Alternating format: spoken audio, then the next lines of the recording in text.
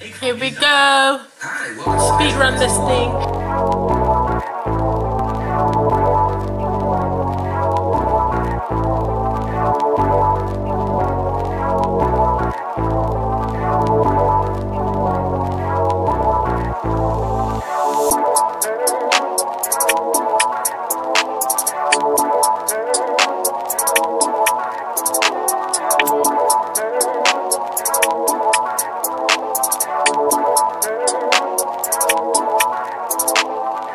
Okay. Hello everyone. So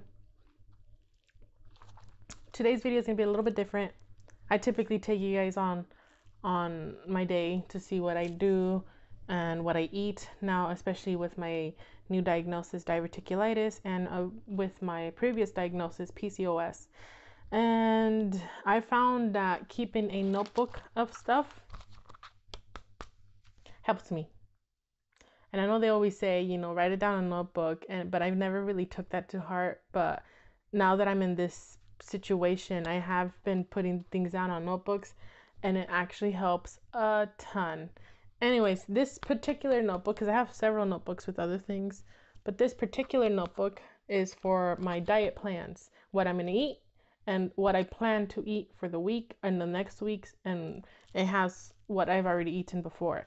So I have it all written down. I have my grocery list written down, and it actually helps me keep on track of everything. And it doesn't, like, it's really nice too. Like, you get to pre-plan your foods.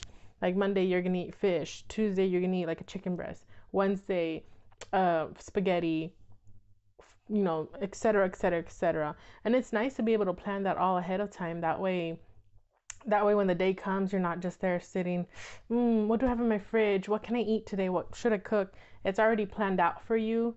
You already planned it out for yourself, and you're just set to go. And you should, what I tend to do is tend to go to the grocery store on Mondays or Sunday nights, but typically Monday mornings, afternoon, after I eat breakfast.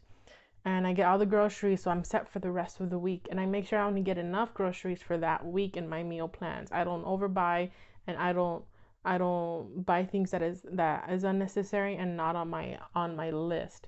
So having a list helps me to keep all that in check. And let me show you. The front pages have been all the grocery lists I made before I got diagnosed with diverticulitis. What is like tri-tip. I made chile rellenos, birria tacos, ceviche, tamales.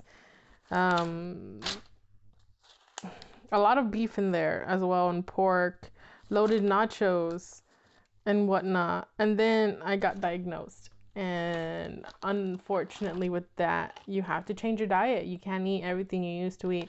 At least I can't eat everything I used to eat. And if you knew me before, I was such a big food person. I loved food. I loved trying a ton of foods. And unfortunately, with that came with a lot of consequences. And I did end up gaining a ton of weight. And I did end up putting myself in an unhealthy situation. But anyways, now that I am diagnosed with diverticulitis, I have made up my meal plans, especially since my mom isn't here to be able to help me out with figuring out food. She was helping me out in the first 2 weeks she was here, but then after that I had to figure that all on my own. So this is an example. This is week 1 when I figured it out.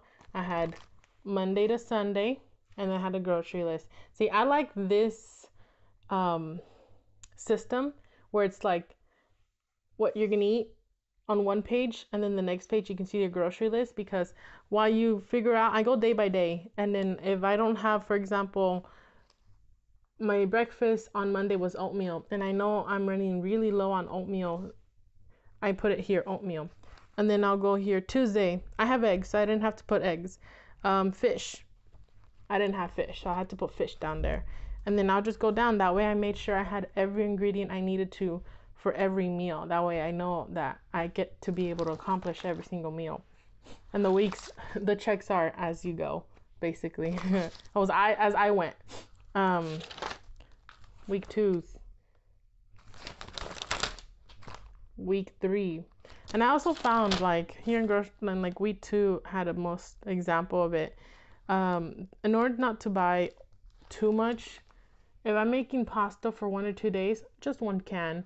Mushrooms for 1 or 2 meals, just 1 pack. And bell peppers, if I'm gonna have it for like 2 or 3 meals, about 3 to 4 bell peppers. Here I ended up buying 3 that day, and it worked out. So it helps me know for the next time if I'm only gonna have bell peppers in a couple meals, just use a few, and I make sure I don't buy too much. So I don't want the food to go bad, especially since I'm only cooking for myself, so I don't have to buy that much food. But anyways, that changed because my sister is joining me on the diet, so I'm gonna be cooking extra food. So what I do and what I find works best for me to be able to stick to this diet is that, well, to begin with, I'm not much of a leftover person. Beforehand, I didn't really like to eat leftovers. A lot of the times, and it happened quite often, I am ashamed to admit it, I would order so much food, or I would cook so much food and I'll put it away, or I would just throw it away afterwards because I knew I wouldn't eat it. Or I'll put it away and then it would just sit in the fridge for the longest time, and I just have to throw it out because it went bad. So I wasn't much of a leftover eating type of person, but in order to save myself a lot of time and be able to save myself a lot of money as well for grocery shopping, I found a system, like a little cheat thing, if you will, that works best for me with leftovers.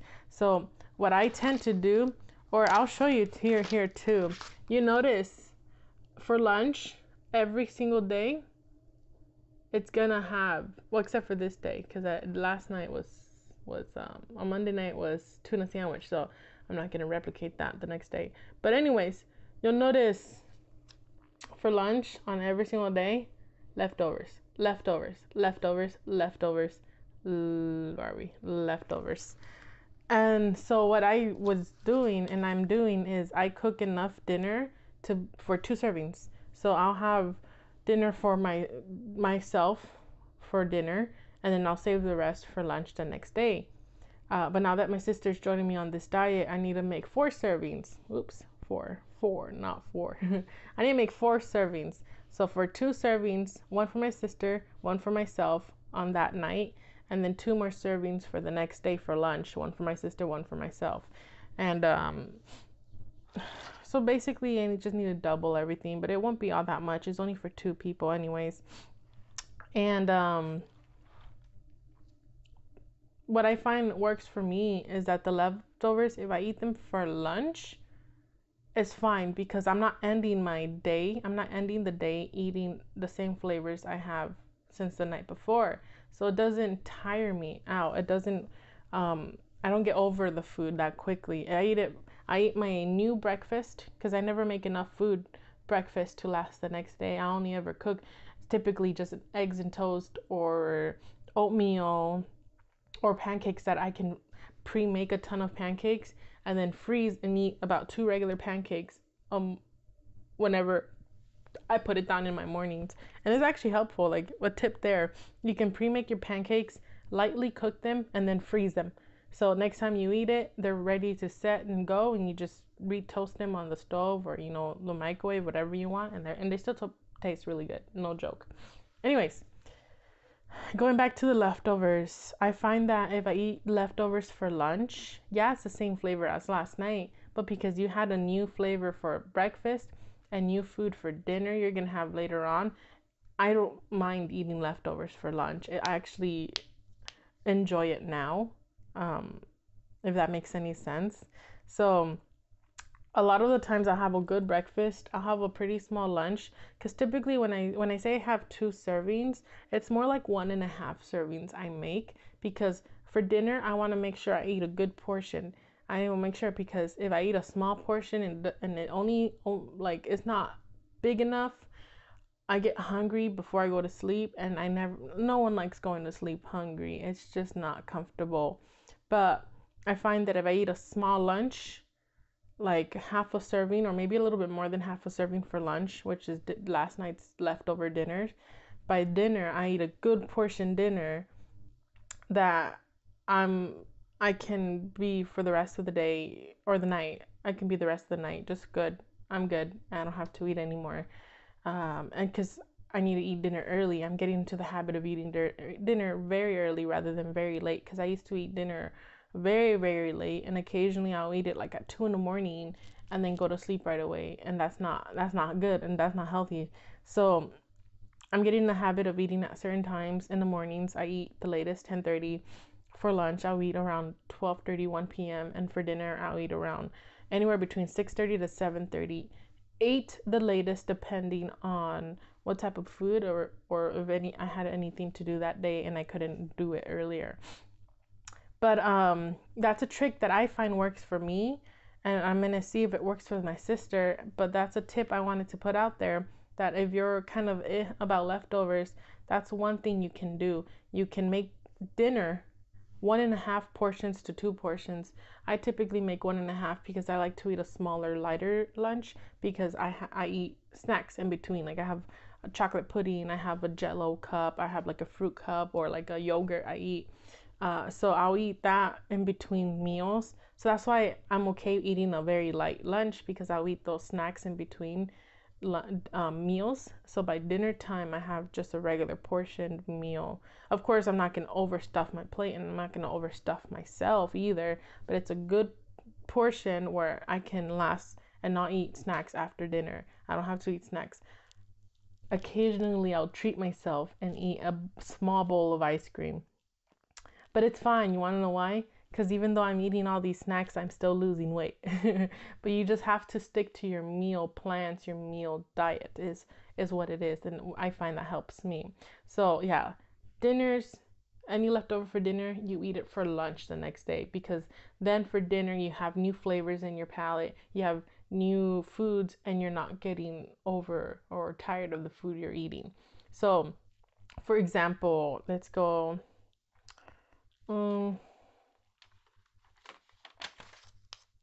I'm gonna go with last week because it's a little bit more like it's been done. Okay, so last week I ended up for on Monday for lunch I made chicken with brown rice. Right, I made about 1.5 servings, and then I put the rest away. And for lunch I ate the chicken and brown rice. But then for dinner I made kimbap, which is like a Korean rice roll, and then whatever was left over, I ate that for lunch the next day. But then for dinner, I ended the night with fish, mashed potatoes, and veggies. And then whatever was left over, I ate it for lunch the next day. And the next day, I ate turkey, what did I put? Green beans and mashed potatoes. And then again, put that away. Um, Ate that for lunch the next day. But then I ended the night with chicken thighs and rice. And then again, the same thing, etc. Like eat that for Saturday lunch. But that dinner, I ate clam chowder. To be honest, the clam chowder was a new meal, a new dish to add into my system. I guess the brand I got wasn't even good because I really couldn't eat it all that much. I mean, I ate it, but and it didn't make me sick. So I know I can stomach clam chowder. I know my stomach can do clam chowder, but I just need to find a better brand because the one I got was. But anyways, I ate clam chowder. The next day, I ate the rest for leftovers. And then for dinner, I ate fish and veggies.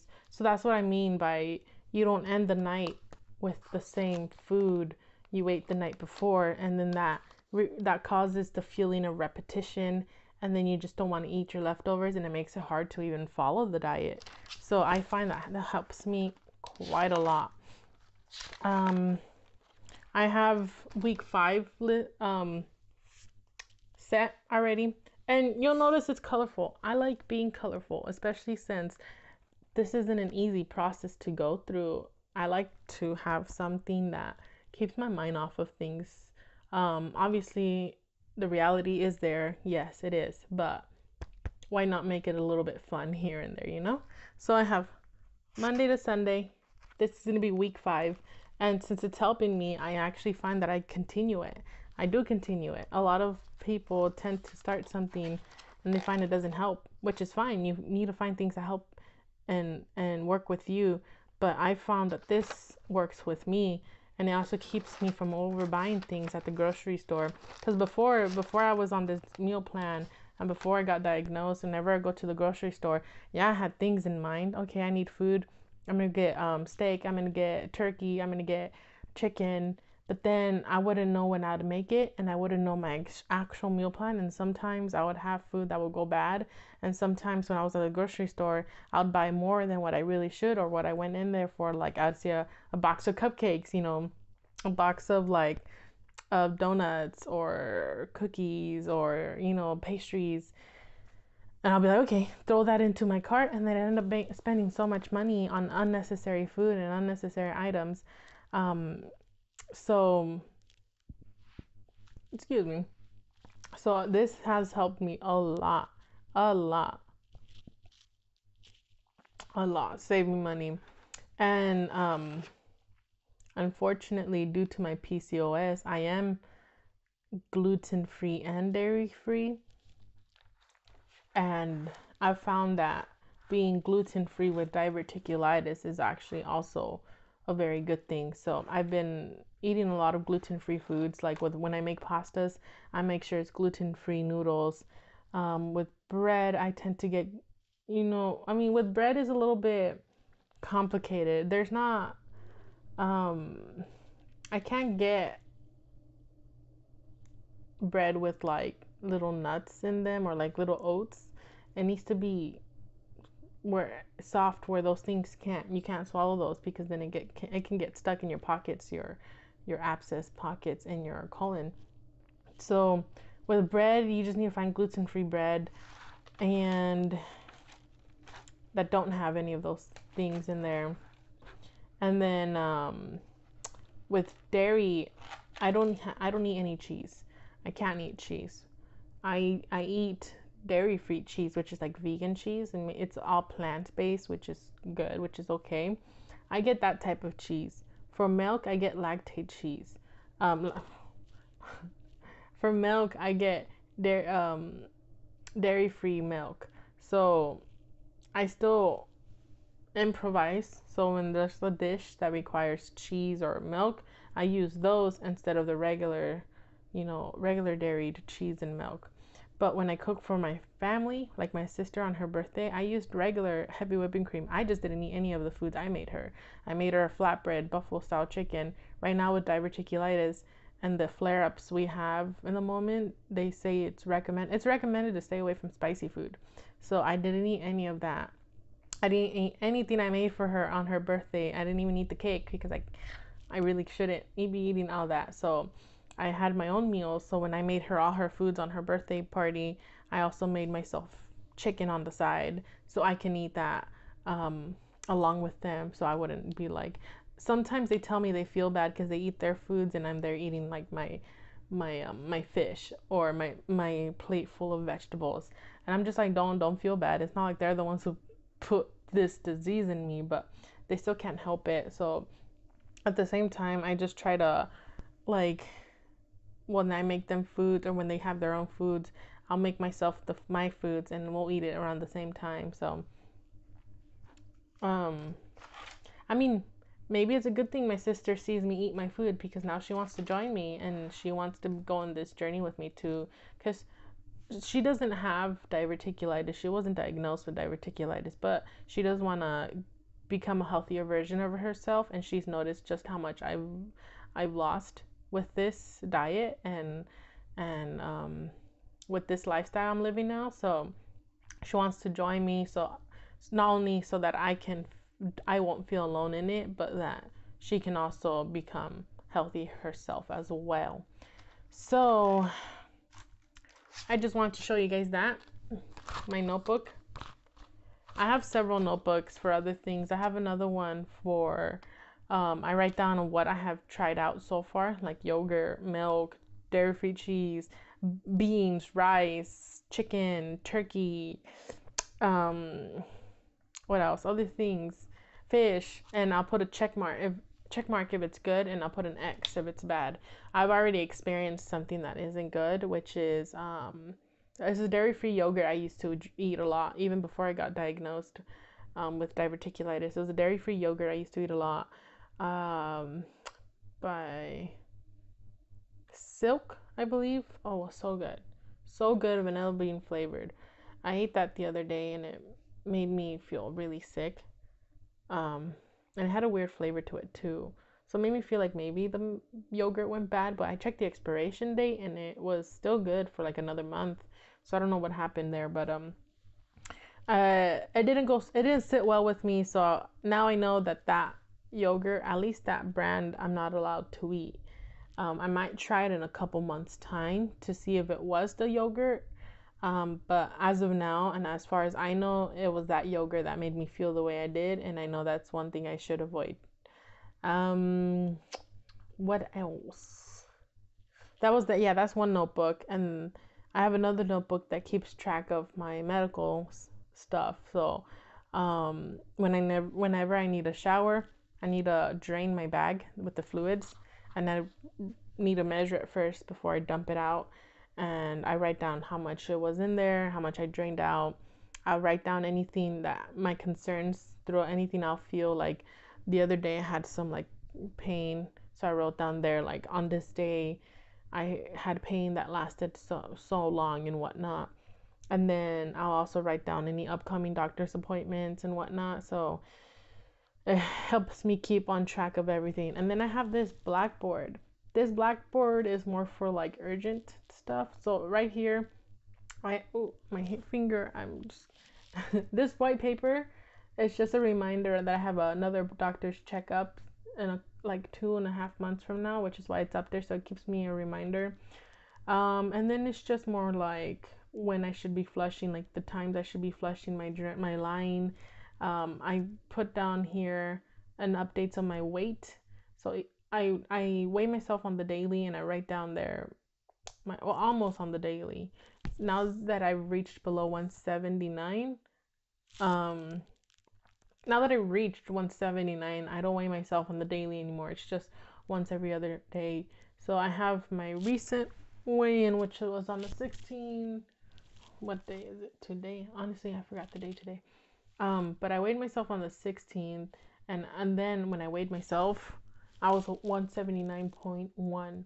I'm gonna weigh myself tomorrow to see where I'm at, but because I'm losing less and less weight now, because before when everything started, I lost a pound a day, um, and then it went down to like 7 pounds and then to 0.4 pounds, and now it's just less, which is good. I'm not drastically losing weight anymore, and it's not worrying me as much, but I am still losing weight, especially because I'm keeping up this diet and I go on daily walks. um, in case you forgot, I did start at a weight of 215 pounds, and right now I'm at 179, sorry, 179.1. And my goal at the moment is to be at the 160s, but that's my goal. But eventually I want to go back to 150. That's what I should weigh medically speaking. I am 5 feet and 5 inches, and I should be weighing 150 pounds. So that would be my ultimate goal. But now that I've reached the 170s, my next goal is 160. So yeah, there you have it. I'll make another video updating my board, and I just want to talk about what I do to help me keep on track with my diet. Any other questions? Obviously, feel free to leave it in the comments. Again, this is all still very new to me, so I'll try to answer as much as I possibly can. If not, I'll tell you as it happens. But yeah, I hope you guys enjoyed that, and maybe even though you guys don't have diverticulitis, maybe it'll help you guys with start your own diets. All right, bye.